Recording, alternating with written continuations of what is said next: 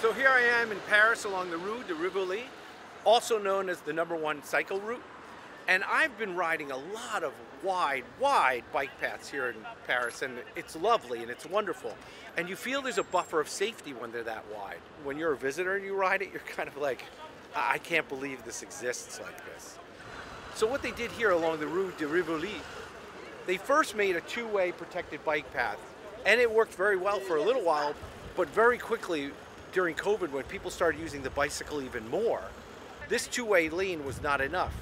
And so they eventually took back another lane of traffic so they could have one full lane for the bicycles going west and another one going east.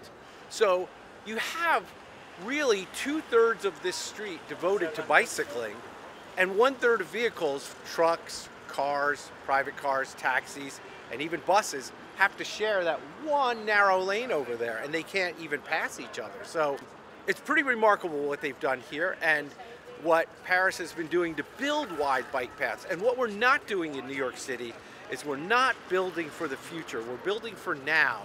And sometimes to get new lanes in, it takes a while. So our bike lanes in New York City are getting very crowded. And again, we're talking all kinds of wheeled devices. We've got scooters, we've got bikes, we've got e-bikes, we've got throttle bikes, we've got mopeds. UPS just announced they're going to be running delivery vehicles. And they're wider than a lot of bikes, and they're definitely longer, much bigger than in your average cargo bike. So we need to find some space to start separating those two classes of vehicles too, the slower ones with the faster ones, because it's creating quite a dangerous situation. My bicycle versus vehicles traffic counts on 1st and 2nd Avenue showed very large numbers of bicycles. And remember, this was a year ago when we were just starting to come out of the first part of the COVID epidemic. It showed bicycles rivaling the number of cars for use on these streets. When you ride the Rue de Rivoli, it's an amazing experience. There are a lot of bicycles around you. There's a mix of people going different speeds.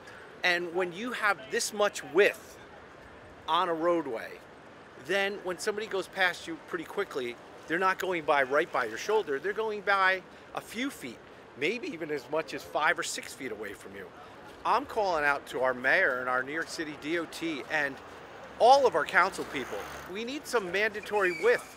We want to keep continuing to encourage other people to start biking. And if they start seeing bike lanes that are congested and dangerous and scary, well then we're gonna be stuck where we are. So let's get to work. Let's start widening some of these lanes. 1st Avenue is very crowded. 2nd Avenue, also very crowded. 6th Avenue, we just completed, but there's times during the day, especially between 23rd Street and 50th, where it is chock full of bicycles. Looking at places like Kent Avenue in Brooklyn, the Brooklyn waterfront in general. I'd also say the Queensboro Bridge is extremely dangerous. So we need to start getting that South Outer roadway opened to accommodate all the people so that we can get the walkers, the runners, joggers, people in wheelchairs to the other side so they feel a lot safer.